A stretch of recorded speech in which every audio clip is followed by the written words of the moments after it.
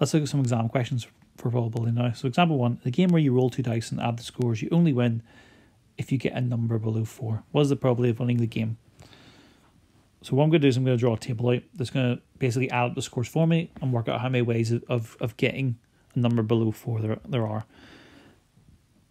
So firstly, write the numbers on a dice. So 1, 2, 3, 4, 5, 6.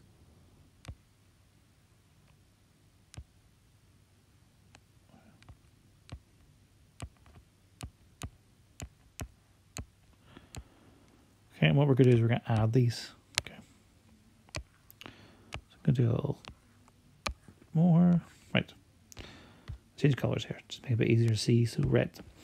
So in this first box here, that is going to be what happens when I roll a 1 and a 1. So above 1 and to the left is 1. So that is where if I roll 2 1s, which would be 2. The box to the right would be if I rolled a 1 and then a 2. Score of 3. And then a 1 and 3, which would be a 4. And then 1 and 5, a 4, which would be 5. A 1 and 5, which would be 6. And then 7. And then down the way, if I rolled a 2 and a 1, it'd be 3. A 3 and a 1. 4 and a 1. 5 and a 1. And a 6 and a 1. What you should hopefully realize at this point is that whenever you go right or down, you just add 1. So next is 2 and 2. So it's 4, 5, 6, 7, 8, and then you go 5, 6, 7, 8, 6, 7, 8, 9,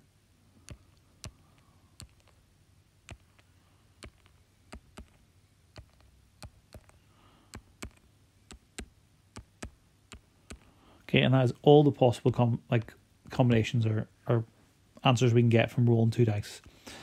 And we now need a number below 4. So how many numbers are there below 4? Well, there's 2, 3, and 3. And that's all the numbers there are that are below 4.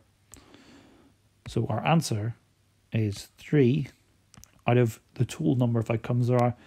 If you count them all up, you'll realise there's 36. But you can just also multiply 6 by 6 because there's 6 numbers along the bottom and 6 numbers going up. So it's 6 times 6, which is 36. There are 36 possible combinations there, which gives me a simplified fraction of 1 over 12. Okay, anytime you're doing some sort of game where you're rolling 2 dice or multiplying and adding the scores or multiplying the scores, you're probably going to have to draw this table out. It could have been anything. Like I could have done, for example, numbers greater than 8, and you would have to circle all the numbers that are greater than 8. And you would find that there are quite a lot. There are 10. And so your answer for that one would just be 10 over, again, 36. Okay, which would simplify to 5 over 18. Right, example number 2 for exam questions. A class is split up into girls and boys and then asked what their first pet was. The results are listed below. What is the probability that a pupil picked at random is a girl who has a dog? Okay, so they're one of the probability of a pupil picked at random, which means that for our total we need to add up all the pupils. Okay. And this is a girl who picked a dog. Well, a girl picked a dog and girl, there it is there, 6. So it's 6 out of, and then you've got to add everything up. Okay, so total number of boys are 11, 12, 13. Total number of girls are 13 as well. So it's 6 out of 26. And then remember to simplify it, so 3 over 13 is your probability of a girl who has a dog. Part B. Was the probability that a boy picked at random has a cat? Now, you need to be really careful with the language here. This is what's the probability of a boy picked at random. It's not a pupil anymore. It's just a boy. So there only is 13 boys in total, remember. So it's not out of 26 this time. So you need to be really careful just with the language that's being used. And then has a cat. So it's 4 out of 13. Again, there's no way to simplify that. Okay, third example. Exam question. In a game you flip a coin and spin a dial with numbers 1 to 8 on it.